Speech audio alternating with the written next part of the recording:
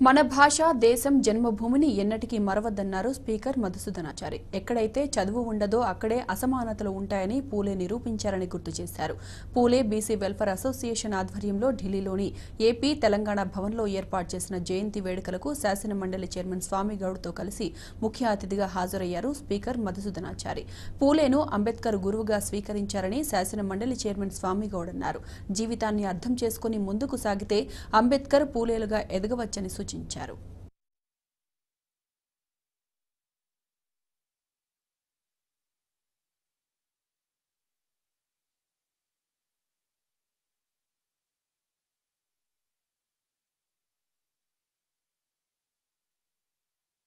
Andhra Pradesh and Telangana భవన్లో ఏర్పాటు చేసినటువంటి తెలంగాణ అసెంబ్లీ స్పీకర్ మధుసూదనాచారి గారు, ఆంధ్రప్రదేశ్ రెసిడెంట్ కమిషనర్ గారు, అదేవిధంగా ఓఎస్డీ గారు, మా తెలంగాణ అసెంబ్లీ స్పీకర్ గారు చారి గారు, మా కరీంనగర్లే కాదు మొత్తం తెలంగాణలోనే జ్యోతిబా పూలే 170 సంవత్సరాల నాడే సరిగ్గా అతను స్కూలుకు పోయే కాలంలోనే అసమానతల గురించి గుర్తించడం జరిగింది. ఈ అసమానతలకు ప్రధానమైనటువంటి కారణాన్ని కూడా వారు గుర్తించడం జరిగింది, చదువు లేకపోవడం.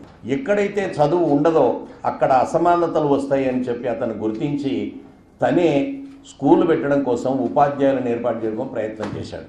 కానీ ఏ ఉపాధ్యాయుడు కూడా ముందుకు రాలే. ఆ రోజు ఉన్నటువంటి కుల వివక్ష, ధనం యొక్క అహంకారము, బ్రాహ్మణ సమాజం యొక్క ఆధిపత్యము ఇవన్నీ కూడా ముందుకు రానివ్వలే. ఆ తర్వాత అతనే ఇక లాభం లేదు, తన భార్యనే సావిత్రిబాయి పూలేనే ఆయనను టీచర్గా తయారు చేసి నువ్వే చెప్పాలి వేరే మార్గం లేదు అంటే సాధర్మచారిణిగా ఆమెనే టీచర్గా అవతారం ఎత్తి పాఠశాలకు వెళ్ళినటువంటి సందర్భం.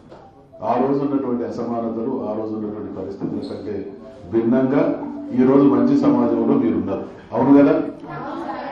ఆ రోజు వారి తల్లిదండ్రులు వారికి ఉండేటువంటి ఆర్థిక స్థితి కంటే ఆ రోజు ప్రభుత్వాలు ఆనాడు ఉన్నటువంటి పౌరుల పట్ల చూపించినటువంటి బాధ్యత కంటే ఈ రోజు మీ పట్ల అద్భుతమైనటువంటి బాధ్యత చూపిస్తున్నటువంటి ప్రభుత్వాలు సమాజంలో మీరు బ్రతుకుతున్నారు. అవునా కాదా?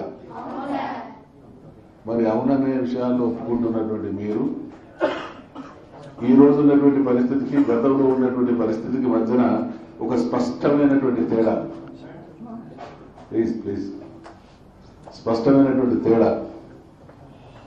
ఆ స్పష్టమైన తేడా ఏంటంటే పూలే గారు, అంబేద్కర్ గారు, జగ్జీవన్ రామ్ గారు వాళ్ళ జీవితం మొత్తం ప్రతికూల పరిస్థితుల నుండి ఎదిగి ప్రతి విషయాన్ని తమకు అనుకూలంగా మార్చుకొని దేశానికి దిశ నిర్దేశించినటువంటి మహానుభావులు ఈ మహానుభావులు ఉంటారు.